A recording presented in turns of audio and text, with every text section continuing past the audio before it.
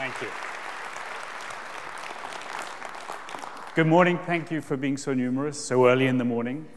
I just want to give a little introduction before we start really looking at the images, because I think it's quite interesting how I came about doing photography, making documentary films, and indeed writing books, because I always had probably a desire to travel. Age 6, you know how as parents and parents' friends you ask the children, what would you like to be when you grow up? And in fact, some friends of my parents said, what would you like to be when you grow up? We lived in London at that point, and I said a tube train driver. My father looked rather surprised. I come from a privileged background, and he said, why do you want to be a tube train driver? And I said, well, I want to travel. To which he answered, you'll travel from one end of the tunnel to the other. But in fact, age 13, I was inspired by the Belgian cartoon character Tintin. I think probably most of you were, everyone nodding there. And I announced to my parents, age 13, that I was going to Paris for a week. Well, they didn't think much of that. They had my passport. I didn't have a train ticket. But indeed, I left home from Switzerland and spent a fun week in Paris. I did let them know that I was all right. But I did get to see a different way of life because I ran out of money pretty quickly. I slept rough. I did make it home, back on the train. And subsequently, I kept on traveling. So by the time I got to the age of 16, my father was getting worried. He said, you know, you could be arrested for doing this. You know, you're traveling on planes and aeroplanes without tickets. So he gave me an Interrail pass and $100 for the summer vacation. So I was a bit surprised by this, and I said, well, how am I going to manage on $100? And he looked at me and he said, if you managed on nothing, you'll do very well on $100. One of the reasons I wanted to travel was, in fact, because I wanted to become a painter. Indeed, I went to Chelsea School of Art in London, graduated, taught at art schools, exhibited. But in 1982, I applied for a Winston Churchill Memorial Trust Fellowship to fell a tree in Central America and take it through the jungles of Central America. That actually fell through 5 days before I left. The Churchill Trust very generously said, well, you can come up with another idea. And I wanted to go to Siberia, across Central Asia, but some of you will remember the Korean airliner that was shot down by a Soviet MiG-jet fighter. And then I said to the Churchill Trust, how about the road to Mandalay, the golden road to Mandalay? And half the Burmese cabinet were killed in a suicide attempt. So the Churchill Trust were getting a little suspicious when I announced to them that I wanted to follow the ancient trade routes to China. And they said, yeah, that would be fine. We've given you the fellowship. Do you have any visas? And I was going to cross eastern Turkey into the Ayatollah Khomeini's Iran, through Afghanistan under the Soviet occupation into China, across a border that hadn't been crossed since 1949. And my answer was, no, I don't have any visas, but that has never been a barrier. So that seemed all very well for them, but it was the very embarrassing and important point. As I left, I had to turn to them and rather sheepishly announce that I'd actually spent all the fellowship money in the 2 years that I hadn't been traveling. So with great nervousness, they gave me another £800, approximately $1,000 in those days. And that's when I set off on this first major journey across the Middle East to China. The first pictures, you can imagine, without visas in the Ayatollah Khomeini's Iran, I was a little nervous to be greeted by this kind of graffiti, clearly a Westerner depicted, impaled on the halo of the Statue of Liberty. And again, I didn't speak the language when I originally arrived, or indeed, I couldn't read the script. This is a picture of a mullah, a priest, counseling a woman in a side street. I took this picture very quietly, thinking it was some exhortation to the Iranian Islamic Revolution. And in fact, when I returned home, I had it translated, and it reads, gas and water boiler repairs to the left. I then wanted to travel into Afghanistan. In fact, the Afghan Mujahideen were, the holy warriors as they were known then, were very nervous because they said, go like all the journalists to Pakistan. And I said, well, no, actually, I'm not a journalist, and I'm heading for China. Why would I want to go to Pakistan? In fact, I was taken to a safe house. I was kept for a week in a room. I wasn't allowed to speak loudly. I thought I'd been taken hostage. I'd been kidnapped, because even if I wanted to go to the toilet, I had to knock on the door. I think the reason for that was that they had to shoo the women away from the courtyard. 2 young men came and they took my bags, a camera bag, small camera bag, and a duffel bag, and they said, you have to come and join us later. Well, that was on the first night. I was expecting them to collect me. 2 days later, they returned, and I said, well, where are my bags? And they said, well, actually, the vehicle was ambushed that we were traveling into Afghanistan with, but don't worry. I saw someone take the bags off, said one of them, and when you get to the first village in Afghanistan, you just ask for them and you'll get them back. You can imagine, a lot of people have heard the stereotypical image of many Afghans. So I was very disappointed. Eventually, I did travel in with two Afghan farmers, and I was devastated because I couldn't document what I was seeing. Not hundreds, but thousands of people fleeing towards Iran. And I traveled for some 6 weeks in Afghanistan, even heading into the center of Herat, the second largest city of Afghanistan. And as you now know, with the war going on today, it's a very difficult conflict. Not all the more so because I can only tell you, I was with one of the major Afghan Mujahideen leaders, and on one evening, we were literally sleeping in a house within almost a stone throw of where resupply helicopters, the enemy, were landing. I was always terrified. I didn't understand what was happening. I then headed towards Pakistan with 60 men looking to have resupplies of weapons. I was, at the end of the day, in a village mosque, and two young men with patus. It's a kind of blanket that all men in the countryside wear, which is used as a carrier bag, a prayer mat, a towel. So they asked the village mullah, had they seen a foreigner come through the village? He questioned them further, and then he pointed to me in the corner of the mosque where I was about to sleep. And they came towards me, they undid their patus, and inside were my bags. And this is the village where everything was returned to me, some 200 miles, 300 kilometers from where that ambush took place. It was a curious place because often I wasn't allowed to be known as a foreigner. And in fact, in that week, I learned the prayers in Arabic, Bismillah ar-Rahman ar-Rahim, and would pray with them because otherwise people would be suspicious.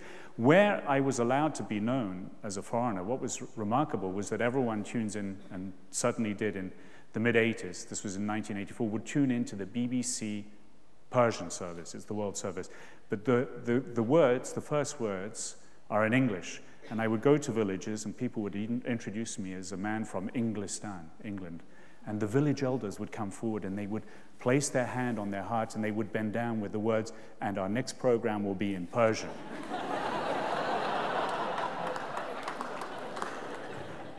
I then traveled on, pretty anodyne picture, but the reason I show you this is that there are the 60 men at the top of the mountain. Originally, I didn't understand why they would run down at such breakneck speed. The reason being is they wanted some momentum to carry them up the other side. 10 days like that, and all we had was one of those flat pieces of bread, a naan to eat at the end of the day. I gave up wearing a watch because, in fact, what would happen, I would say, you know, how far to the next village?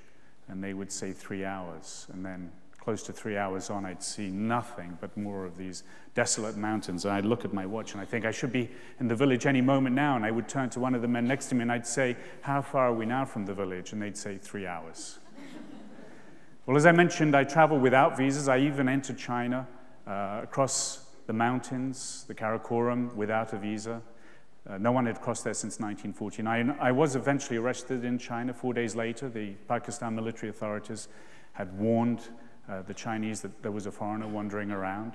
And in fact, this was an area that was populated by Uyghurs. This is the nationality in Western China, Muslim nationality. And I would indeed greet them with Assalamu alaikum. I would bend down. A lot of them assumed that I was an overseas Chinese Uyghur. And very diplomatically, I would have to say, look, I'm really sorry. I'm not overseas Chinese. I'm not a Uyghur. And sometimes I'd have to explain I was not a Muslim. And in one village, a young man came forward and he said, well, how many Uyghurs are there in Englistan? In those days, I didn't know of any. And I said, look, I'm really sorry, there aren't any. And he turned round to the crowd and he said, he's the only Uyghur living in England. Well, I was arrested on numerous occasions in China, and I realized that they gave me a 1-month visa, but I realized they were never going to put me in prison. The alternative was paying a fine, but I had no money, and then they wouldn't put me in prison. So I headed for Tibet. And just one little anecdote, here in Tibet I was told, this is an image of Zo, it's a cross between a yak and a cow, and I was told that yak backbone, properly crushed and mixed with gold dust, is used as a contraceptive. It was only when I was leaving the village, one of the men came up to me to say, it doesn't always work. So I arrived in Beijing on my 1-month visa. The Chinese had heard about the journey, and they asked actually if a picture could be taken of me for the Chinese press. And so this was actually the image that was used in the Chinese newspapers. And the caption underneath read, "Nick Danziger with the Imam of Beijing," and in parentheses underneath, "Nick Danziger is on the right."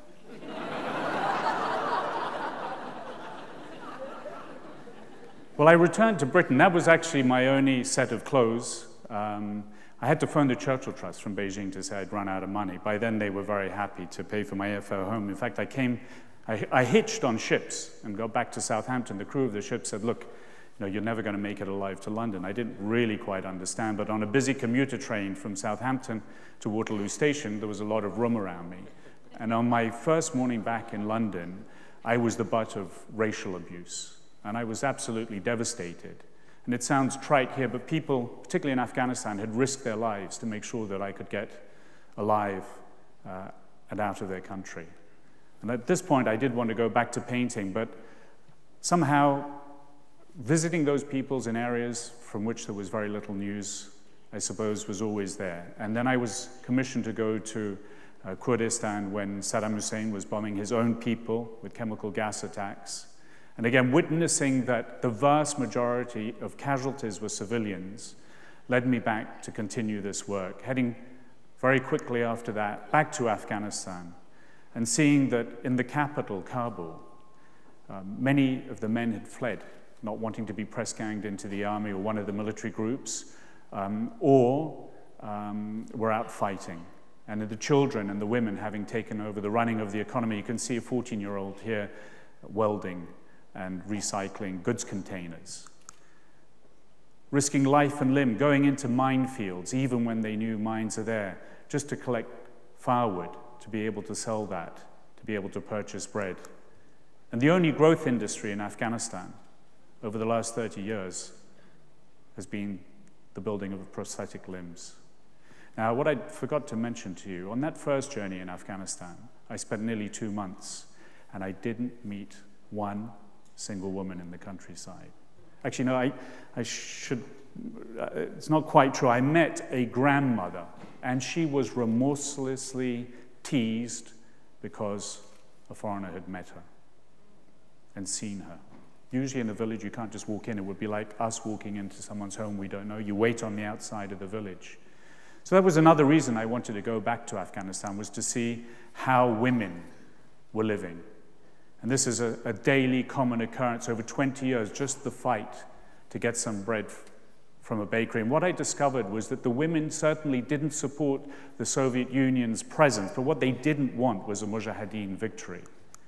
And the condition of women, women who gave birth out of wedlock in Afghanistan were placed in a mental asylum. Women who were destitute without homes would be placed in a mental asylum. And in that mental asylum, I also discovered a group of children, 16 perfectly normal children. You can see 2 of the sisters here, Frishta and Hadija, aged 2 and 3. And a boy, Sattar, with his wheelchair. When the Mujahideen took Kabul in 1992, they stole his wheelchair. And this is the replacement wheelchair from the International Committee of the Red Cross, his orthopedic center. They later took the tires off the wheelchair. Here you have the armed men who were terrorizing the people. This is a taxi, but running a bus route. They hauled the people out of the back of the taxi to commandeer it, to take them to the war front. And the total anarchy. You could not cross, indeed, a city, let alone Afghanistan, without meeting these armed groups. If you were from the wrong nationality, the wrong background, well, your fate was in the hands of one of these often drug-crazed militiamen. You can see the powerlessness of the policeman in the background. So when the Taliban came to power in 1996, they were actually welcomed. The extraordinary thing about this picture is that is, or was, the high street, the main street in Kabul, the capital of the country. Women were told to go home, not allowed to work. Girls were told to leave school because schools were not to be open to them. I think many of you here would think that that was the Taliban diktats. But in fact, what I would like to stress is it's the way that many Afghan men think. Many people will say, well, that's in the Pashtun culture, but there are Uzbek and Tajik and Turkmen men who will not, even today, under areas that are not under control by the Taliban, will not allow their wives or their women, be it children, in other words, daughters or sisters, go to receive medical attention, even if they're dying or in childbirth and having labor problems. They do not want their womenfolk to be examined by a male practitioner. One of the projects that I now have embarked on for several years, as many of you will know, the United Nations Millennium Development Goals, the 8 of them. I won't list them here. But I began this in 2005 as a result of a commission from World Vision, the international humanitarian aid agency. And the idea was to get a feeling of, was there going to be progress with the huge amounts of money being spent to bring people out of extreme poverty? This is the twins Husseini and Husseina. Their mother was having labor pains and problems. She needed to get to a hospital. The family didn't have the money to pay for the petrol for the ambulance. The husband was away looking for work in Ghana. It took her 72 hours, 3 days, to get the money to pay for the petrol for the ambulance. She got to the hospital. She gave birth to the first baby. The hospital staff unaware that there was another one on the way. And as she gave birth to the second child, she died in childbirth. So in 2010, I thought it would be interesting to go back to see how those two children were faring. What I should also say was that in 2005, Niger had one ultrasound machine that would have been impossible for her to get to. Well, I returned in 2010. I was very surprised because in 2005, I didn't expect to do this project. And what did I discover? Very quickly, I found the aunt who'd been looking after them. And I said, how are Husseini and Husseina?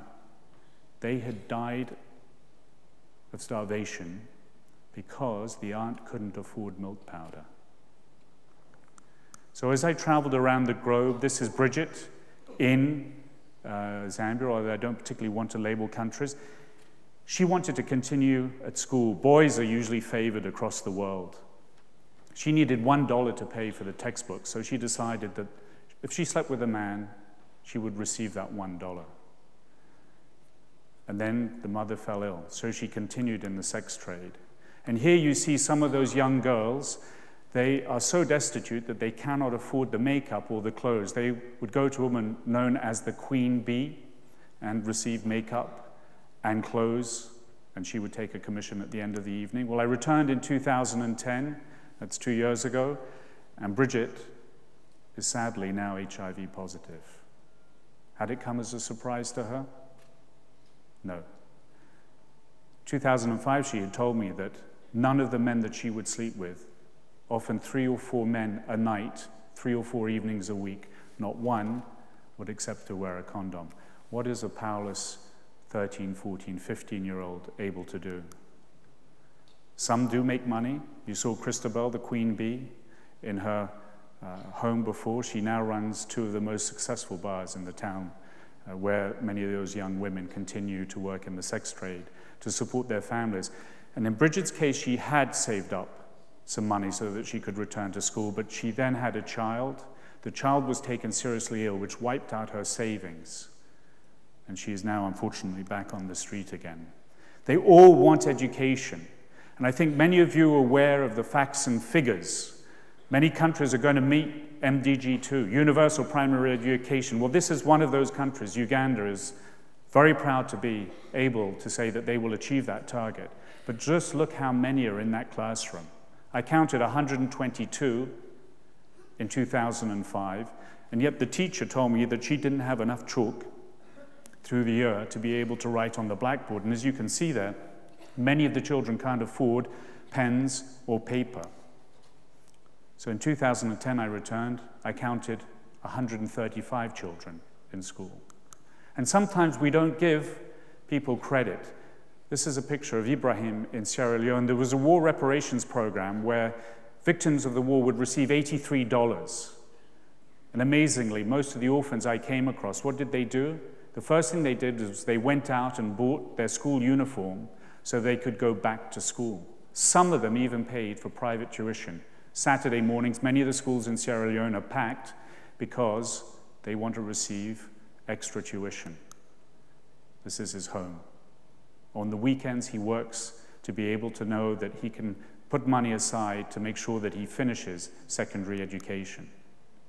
Selvi in India, when I met her in 2005, also HIV positive. She died a year later, leaving 2 orphan children. There's Kausalya in the front, the girl who, on the evening that her mother died, she tried to get a rickshaw driver to take her mother to hospital, but she had no money to pay for that rickshaw, and her mother died next to her on the street. Mohan, the husband, did come back into the picture. We've all militated for free ART, antiretroviral treatment. But the problem and the dilemma that Mohan is and has, does he feed himself or his children? He cannot take that treatment because he doesn't have enough money to feed himself on a regular basis. So his dilemma is, does he feed himself to prolong his life to help his children, or does he feed his children? And there's Kausalya today, who, unlike the brother, does attend school. And there are positive stories across the world. This was taken in Bolivia, Estancia Arca, 2005.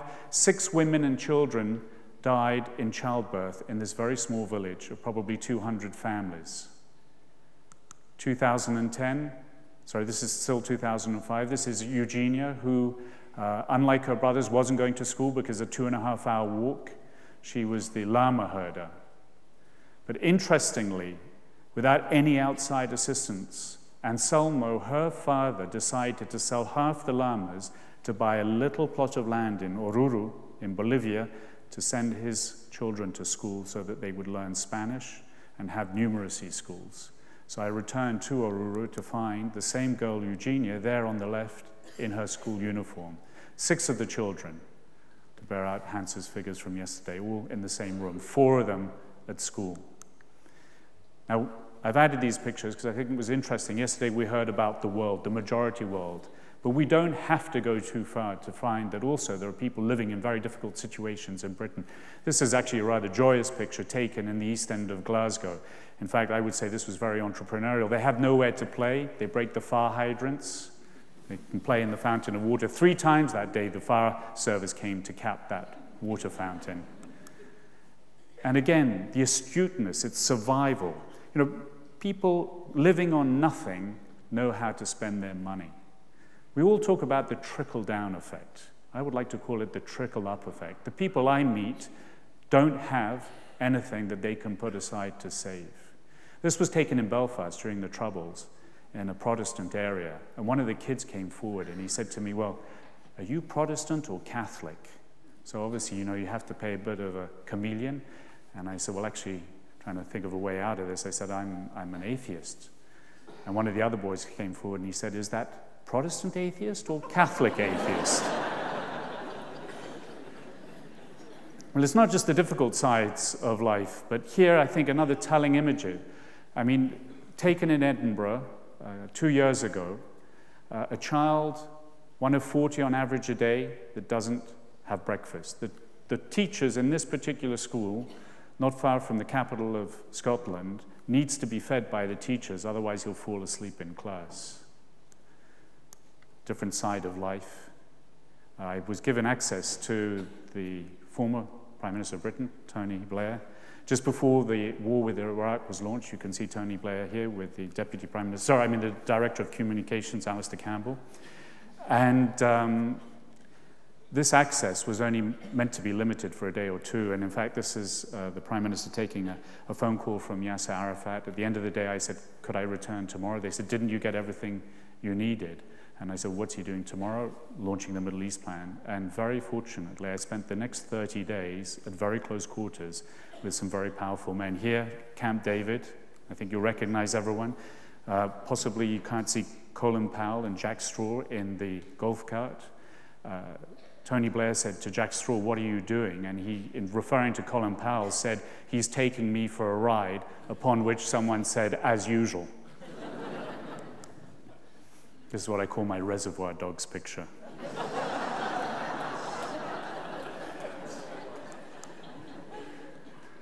And a deference to Gordon. This was actually, you might remember, the the morning that the Shock and Awe campaign was launched, the ministers were all discussing how and when they had learned actually that the war had started. And if I remember correctly, Gordon, I think you were gossiping about Scottish politics and football. There are some other moments which I think for me were very important. The war had been launched, so what was it like to go and see what policies you had, as it were, started for yourself, and here on a Special Forces helicopter flying into the center of Baghdad? Obviously a very privileged moment. Ironically, at the back of the helmet of that particular gunner, Special Forces gunner, it says, anyone who approaches within 100 meters will be shot dead. So if you can't read it, just imagine if you were in Iraq. And again, very privileged moment. I asked Buckingham Palace whether I could have access to the audience with Her Majesty the Queen. I was told that you will go in before the Prime Minister, you're to bow once and say, good morning, ma'am, and I did that. But she said something to me. I was so nervous that I found myself bouncing up and down. The once became a dozen times. And again, I think one of the ways of being able to get access, this was at a G8. I had no actual access to, as you can imagine, a cocktail party, but for a few moments I was there standing next to President Putin, Angela Merkel, taking a few pictures and then walking away very quietly. I won't repeat conversations because I'm deaf when it comes to this. This is Hamid Karzai, who probably didn't realize that at this point in my life I did understand Dari. He has the dubious record of being the president who has had the most assassination attempts against him. And in fact, I inquired about who the man was in the picture on the right-hand side here. And in fact, he explained to me it was a young man who threw himself in front of his president to take the bullets that would have otherwise killed him. And sometimes it's the spiritual leaders, the soul. We always think about the facts and figures, but I want to get beyond that. What does it mean to be someone who has great empathy for people? And certainly the Dalai Lama matches that. And again, when you have that kind of intimacy, and certainly his charisma, as many of you who have encountered him will know, is quite extraordinary. Here, as you can see, blowing me a kiss. And I'm not a sports photographer, but I think one of the things yesterday that was mentioned by Jeff was values. Values, management skills, and knowledge. And the team, for me, that most embodies that is the most successful professional sports team ever, the All Blacks.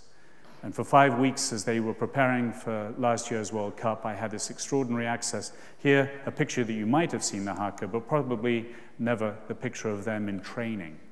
And with Perry Weepu, the Maori scrum half, explaining about the legacy and ancestors, drawing that energy up through the ground. So a very moving moment. And I think, again, when we talk about knowledge and power, probably not very clear to you, but if you look closely, that is one of the All Blacks literally jumping up and down with the dumbbell. So that weight is any one of you being lifted up and down again at breakfast time. They would already be now onto their second breakfast. I mentioned about ancestry and legacy. This is Tiliata. You can see that his ancestors are actually tattooed onto his forearm.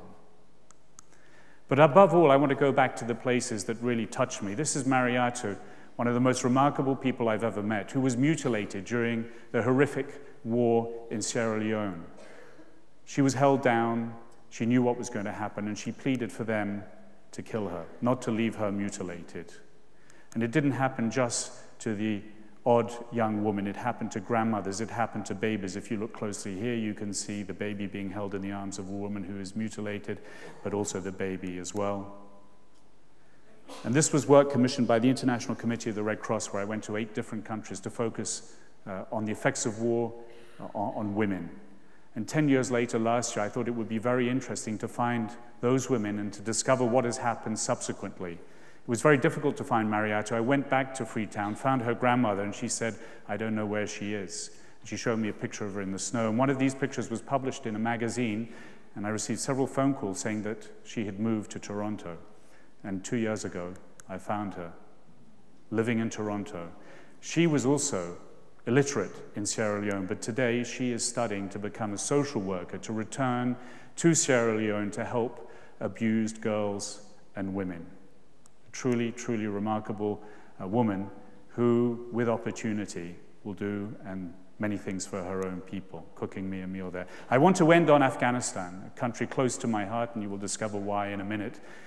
Not a very unusual picture for many of you, but today in Kabul, approximately a dozen women drive vehicles. It is unheard of, basically, today, that you would allow your wife or your mother to drive a vehicle. So this is actually a fairly unusual picture. A female MP, and the reason I show you that, you can see she is protected 24/7 by an armed guard. But this is a school, a rural school in Afghanistan. And although it's not this particular picture, I want you to look that in the -20 temperatures, they're in open goods containers. There are no glass panes in the windows. And here is one of the girls in a classroom, age 14 to 19. When I asked them, how many of you have mothers who can read and write, only 3 raised their hands. I asked them what would they like to be when they grew up, when they graduated. Most said doctors, a few said engineers, one said a journalist, and one girl said, I want to be a member of parliament. So you remember the previous picture of the member of parliament being protected. And I said, but this could be very dangerous. And she said, but I want to help my people. Upon which 3 girls in that class raised their hands and said they wanted to be president of Afghanistan. And here you have a picture, in fact, of a girl who subsequently won a gold medal in Tajikistan for boxing. And we talked about men in Afghanistan. There are many brave men. This particular man's daughter, this one, Shabnam, went boxing. He was threatened by his neighbors, not by anonymous people. And when that threat occurred, Shabnam's 2 sisters decided that they also wanted to do boxing. So this man now has 3 daughters who are all trying to become boxers. Mabubi, I wanted to show this picture because she was the one at the beginning of the presentation. Out of the 11 women that I tried to re-find, Mabubi, 10 years or possibly 11 years old, didn't know her age. Mother had died in childbirth. Father had disappeared. Age 10 or 11, she was looking after her 2 younger brothers. She was the only woman that I wasn't able to find. The news is that she died 5 years ago, but she was already married. Had she died in childbirth? I don't know, but I would still want to find out. And finally, do you remember this picture earlier on? Hadija and Farishta? In 1989. They were taken from here. I'd set up an orphanage on the outskirts of Kabul. They didn't know how to read and write. And eventually they were taken to a government orphanage where the girls were placed on the 3rd floor because they didn't want the girls to come into contact with the boys on the 1st and 2nd floor. They were never allowed outside. Actually, I should correct that. They were allowed onto the roof because there were no toilets on the 3rd floor. The toilets for the girls were on the 3rd floor. These girls slept in beds, 2 or 3, sometimes 4 to a single bed. Eventually, 2.5 years later, I was able to get them out and with a foster mother, a British friend of mine in the background, and Sattar, who you saw in the wheelchair. In 1996, when the Taliban took power, I decided that the girls in particular would have no future in Afghanistan. And I decided to adopt all 3 children. Single parent at the time. I wasn't able to come back to Britain because Britain at that point didn't accept the idea that you could be a single parent for adopted children. But I did eventually, I was offered visas from various countries, and as a result of that, was able to bring them to the UK to visit my parents. You can see them here in 1997. Farishta, when she left Afghanistan, had attended school for maybe 6 months, age 10, could basically do basic additions and no more. Hadija was severely beaten, so she learnt nothing, and dreamt of riding a bicycle. That was her dream. Farishta wanted to become a nurse. And Sattar didn't even know what a classroom looked like. Well, eventually, 6 years later, I got married. Here you can see Hadija and Farishta, and May, one of my 3 children, goes slightly against Hans's idea of the family with 2 kids. Because as you will now see, Sattar, who is back in Kabul, as I mentioned, age 13, he didn't know how to read or write. He now speaks English and French, reads and writes them fluently, worked for a Canadian construction company, and in the last 2 months, he started his own construction company. And to end on the very final picture, well, there's no longer the two-people family. There are 6 children in our family, and my wife, Without her, it wouldn't be possible to do this type of work. We met in Colombia, but that's another story. And I also have a grandchild, so I'm not sure where that graph is going to go in the Danziger family, the grandchild on the bottom left-hand corner. Well, there we are. I really wanted to show you that because my children, through opportunity, which would be the case for all children across the world, can achieve extraordinary things. One son who's become a businessman who didn't know what a school looked like age 13. Frishta is now a nurse in Monaco, where we live, in a government apartment, I hasten to add. And Hadija, who dreamed of riding a bicycle, has won a gold medal in the Special Olympics. So there we are. Thank you very much.